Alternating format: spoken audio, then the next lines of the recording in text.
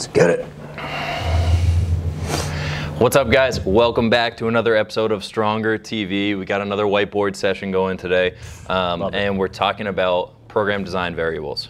Okay, so something that we talk about is a big crossover between our two fields is when people are having issues, whether it's strength development or it's injury prevention, a lot of times there's a way that we can manipulate these sorts of variables to keep them training, to get them back on the right track without necessarily having to pull things away from them, right? Got it, yeah. So I think from your end, Dan, the biggest things, and this is the first thing you talk about with people, is how we adjust volume and intensity, right? Because what we see, especially with a CrossFit crowd or a powerlifting crowd or strongman or whatever it is we're working with, is people go super, super hard, right? And it's pretty normal to get banged up when you do that, right? So sometimes these people come in, they're super banged up, they're like, oh, I can't train, I can't do any of this.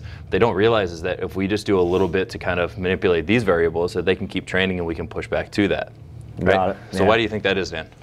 Well, I think the biggest thing is that, like, what's important for people to understand, I think, as long as that person coming into you has a really good program. So if I know Kiefer is like writing programming for someone who comes in for like a powerlifting meet or something like that, I know that it's going to be a really solid program.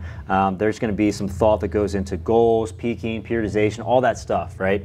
So part of it is that I want to change the program up as little as possible. So I just want to reiterate how important what Kiefer is saying is that we can continue training, but we probably have to manipulate a few variables. But the more we can keep the program the same without hurting the person further and getting them better, right, in the process, then that's the money right there. As far as the volume and the intensity, right, I think a lot of times, athletes don't even have pain until they get closer to their maximal loads, right? So decreasing that weight a little bit a lot of times will help someone get out of pain pretty easily, right? Sure. The other piece is that volume is a huge player. So some people can definitely squat, let's say, once or twice a week, but as soon as they add in that third day, they start to get beat up, right? So if we're concerned that it's a bit of an overuse issue, a very easy thing to do is to start to pull a little bit of the volume out. And that's either sets, maybe that's reps, that's also days during the week. And a lot of times that gets them feeling better and better pretty quickly. So sure. Yeah. I think it's important for people to realize that there's a big difference between what's optimal for performance and what might be optimal for health. Right? Yeah. And oftentimes if we're really looking to push performance to a higher level, that we're going to push past what might be like a normal healthy threshold because we're trying to get those extra responses. Right? So it's normal to get banged up, and it's not that what you're doing is wrong. It's just we're pushing the limits a little bit, and we got to pull back a little. Yeah. Like we talk about this with our baseball guys all the time. Like throwing 120 pitches is not optimal for your health, but it might be for a performance on that day. So it's not that you're going to stop throwing, but maybe your next couple sessions in, you throw a little lighter, you throw a little less hard, you don't go as far on long toss and stuff, and then we build back to those points. Yeah. Which I think is why it's so important. We've talked about this a million times, is to build a giant base and a foundation of work capacity so that you can actually start to tolerate these sorts of volumes and intensities over time. Yeah. But if you don't take it as a gradual approach, whether you're coming back from injury or you're just trying to build up, that a lot of times you end up spinning your wheels. Yeah, for sure. I think a good example is kind of when I first started working with you, Kiefer. I'm kind of that like really high intensity mentality. I've done a ton of West Side stuff, a lot of max effort stuff in the past. I've been a big fan of guys like Wendler, right? 5-3-1 program, which is you're basically building up to one big set for the day. And kind of the whole idea behind the training is like if you hit that max effort set, you can like pretty much go home, Like the rest of the accessory stuff is not quite as important. So that worked well for me for a long period of time. When I started working with you, we were starting to build that volume up, And that's tough. I'm not used to doing more than one set of heavier deadlifts. So for me, building that up felt like a lot. But the other piece is like I've been able to hit some big PRs. I'm doing some stuff I've never been able to do in the past. I think a lot of that is because I've been able to build up that volume and be able to tolerate it, right? Yeah. But it's not like we jumped in right away and they're like, Dan, I want you to do 5 sets of deadlifts at like 85, 90% of your max. I wasn't doing that at all. It was a bit of a slow build-up. And then the other piece is that I do deal with problems from time to time. Like my hip's a real good example. So when my hip is not feeling great, a lot of times the first thing I do is I just drop the volume. I just take one day of squatting out per week. Over the next few weeks, my hip starts feeling better and better. All right, feeling pretty good. Let's inject that other day again.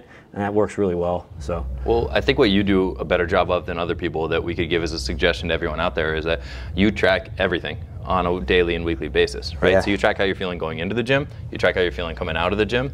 And so when we push the limits or we add, another 3 sets total of squatting in a week to week, if you see that your health or how you're feeling or your readiness is starting to decline, you see exactly where that's coming from. Yeah. So we know either, okay, let's pull back a little bit this week, or let's just not push forward again next week. So we start to find that line so we can feather on that versus pushing it too far. And that way you're always able to work at what your threshold is, slowly start to bump it up, up. But had we not done that, you might have stuck with, just working up to one heavy set forever and never knowing that you could build a bigger base. Yeah, that's really big. It's one of the things that we're trying to really promote right now in our program, Stronger, is that we're trying to get athletes to kind of like auto-regulate, right? Sure. So one of the questions I started asking the group is like towards the end, like, oh, how's everyone feeling? Because generally with our program, we kind of ramp things up in volume and also intensity, so it gets a little harder towards the end of the month. And we want to make sure athletes are just not going bananas the entire month, so they know that the beginning of the month is a bit of a time to start building up. And at the end, you are really pushing, and you're feeling a little run down.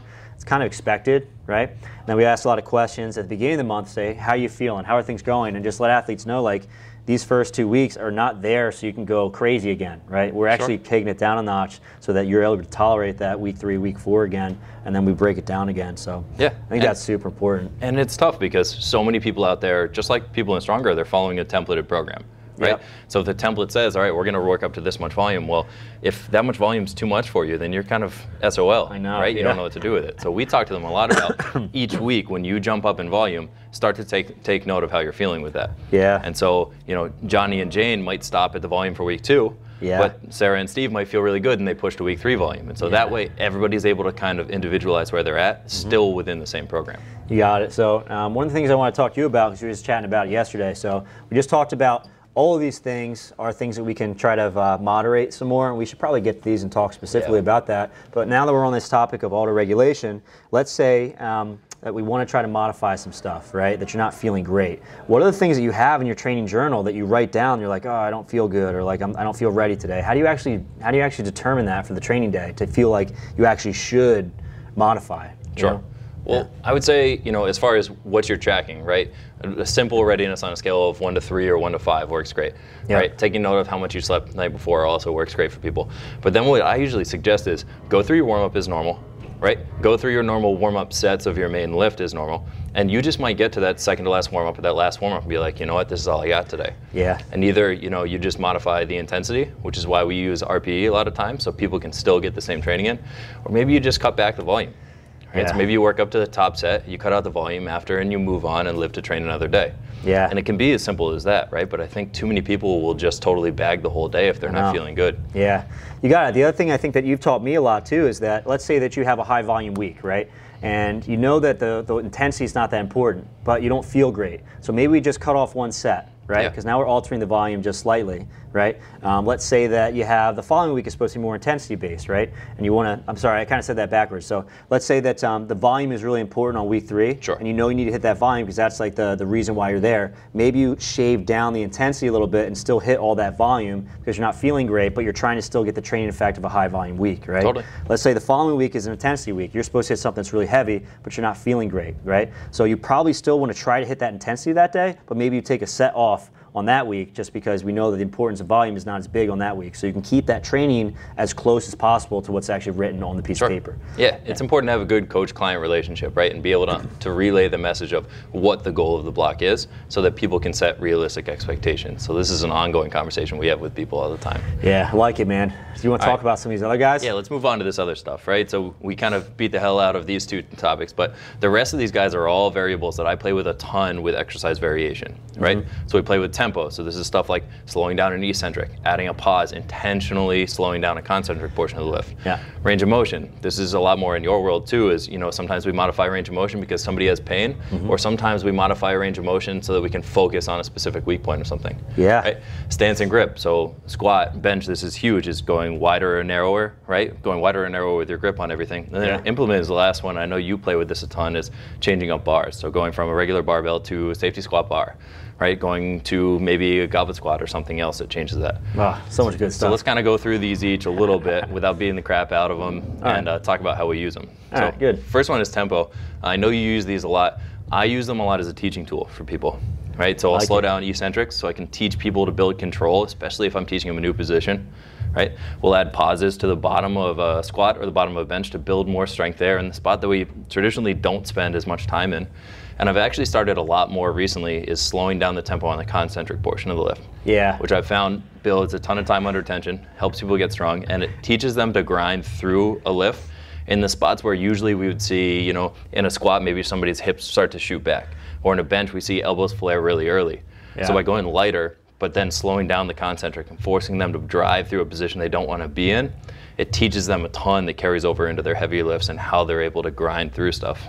Love it, man. That's all really good stuff. I recently put tempo split squats into the program. Yeah. And everyone was complaining about them. They're just so freaking hard. I was doing a front foot, rear foot tempo, 3 up, 3 down, no pauses, right? I think I got to like the 50s or 60s on the split squat for sets 8, and it was like hell. It was probably one of the worst things that we've done, you know? One of the reasons why I really like tempo stuff is for people with pain, right? And let's think about that split squat for the split squat as an example, right? Let's say you have an athlete that's just prone to some knee pain, right? So one of the things that we like to do is inject this tempo work kind of early on in the beginning stages of your periodization. Let's say you're trying to squat more weight. So early on in your periodization, maybe you have some tempo stuff in the beginning. And one of the reasons why this is really nice is that we tend to beat up our joint slot as athletes. Like, we're always trying to lift heavy weights. Because of that, sometimes things get beat up. So one of the things we can do is we can just slow down the speed that you perform the exercise, and that's phenomenal because you still get the muscles working a lot. There's so much time under tension, you get a lot of soreness, there's a lot going on within the muscle, but since the loads are not that heavy and the speed is much slower, the stress from the joint is down quite a bit, right? So if we know that most people really get beat up towards the end of that periodization, right, when you're peaking, what we can do is we can say, all right, let's make sure that we don't overuse the joints early on, and then we'll pretty much beat on those things when we get towards the very end of the periodization, so you can actually peak and do well, you know? Yeah.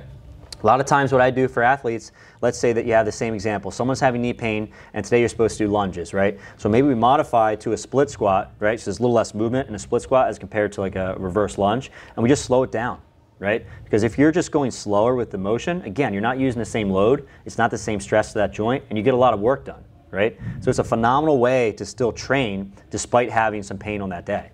Yeah. All right. Second one.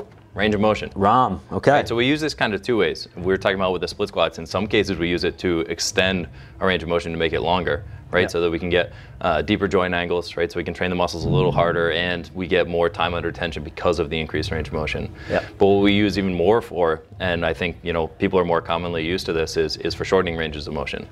So what I do a lot of times in training is I'll restrict range of motion on something like a bench press by using pins or boards or going to a floor press.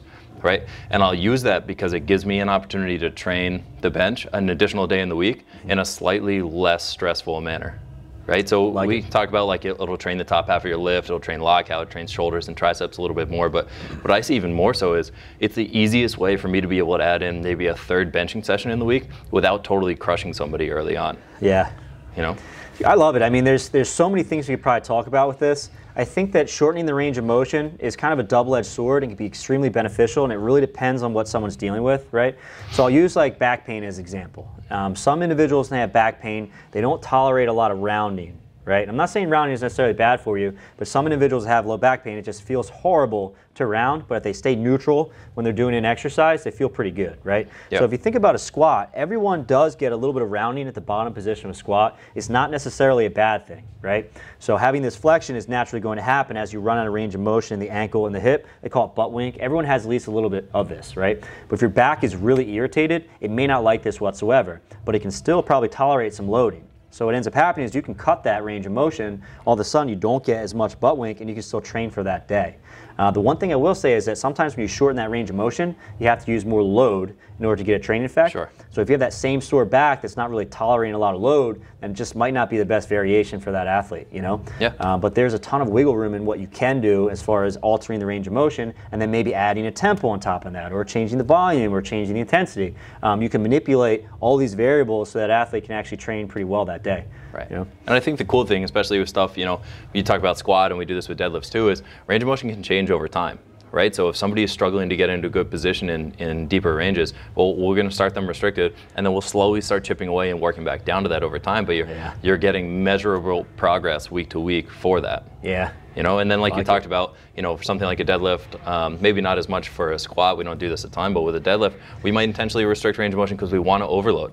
So I know that if I go elevated in a sumo deadlift that I can pull a little bit more than I could otherwise. So you start to get somebody used to having that load in their hands, right? Yeah. You build up a little bit of tolerance while maybe you're working on technique for the full range of motion, and then you put the two together at the end. I like that, man. It's good. All right. Stance and grip. So an example that I would use for this is, say somebody is a pretty wide stance squatter, right? They squat really wide, they shoot their hips back a little bit more, it's a little more hip and back dominant for their squat. Well, we might go through periods of time in training where we intentionally go a little bit narrower in their stance, maybe even change bar position and put it higher on their back, and we force them to do a more upright squat. So we do this, we manipulate the angles, we manipulate the leverages a little bit so that I can focus on training their legs a little bit more, take a little bit of stress off their back, and we start to work on a variation that teaches them to be able to push through the ground versus being so reliant on that hip back position. Yeah. So I think, kind of like we talked about with some of these other things, it's also a way to kind of take a little stress away, or you take away stress from one region, add it to another region, so that we can continue to push training volume, right? So we can get more out of it without having it be so intense on certain areas of the body. Love that, man. I think that's a really great thing for a variety of reasons. So for one, if someone has, let's say, some low back pain or they have some hip pain, then just altering that stance a lot of times is enough to get rid of it, which is great, right? Or that allows them to train with minimal pain, so over the course of time they can get better. The other thing I really like about altering this stance throughout the course of the year is exactly the same reasons Kiefer said from a performance perspective. Let's use myself for example. Let's say my hip just doesn't tolerate as much wide stance, really hips back type squatting, so I can only do that so much before my hip starts to bug me. I might do a lot of variations of squatting in kind of my off-season preparation stuff to build that volume, build the preparation capacity, wherever it is, and then I may hammer some of the very specific wide stance lifts right before I'm trying to peak for a new PR or something along those lines, but I don't end up hurting myself in the process and feel pretty good. Yeah. Yeah. I mean, similarly for myself recently, I've been squatting 3 days a week, I'm deadlifting twice in the week, and I was sumo deadlifting twice in the week, but what I found is I started to get a little bit of hip irritation. So all I did was change my stance on one day, and I went to a conventional, and everything cleaned up, right? So I'm still able to train my deadlift, right? I get stronger in my hamstrings, I get stronger in my back, I do all of these things, but it just took a little bit of that specificity away that cleaned up my hip pain so I can keep training hard and prioritize that main lift day for me. Yeah, for sure.